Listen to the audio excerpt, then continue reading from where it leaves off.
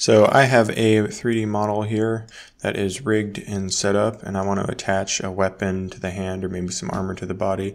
So I'm just going to go over here, right click, and editable children, and then I'll select the skeleton, add in a bone attachment node, then go over here, bone name, and have it attached to the hand, and you can see it locks to the hand's position and rotation. And then I can just add in a mesh instance, and let's put on a cube mesh or something here, scale it down, and you can see that it is locked to a hand, and I can move it around or whatever, however I want there. And then if I go and I play an animation, you can see it moved to stay relative to the hand there, so I could like scale this out a bunch. You can see it better there. And let's say I'll play this.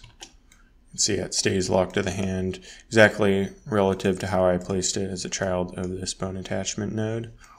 And that's pretty much all there is to it. I could change this to be locked to, let's say, the head, and then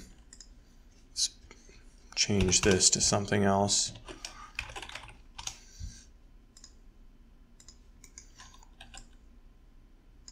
You can see it stays locked to the base of the bone there. I can move it up also as I like. And that's really all there is to it. It's pretty simple.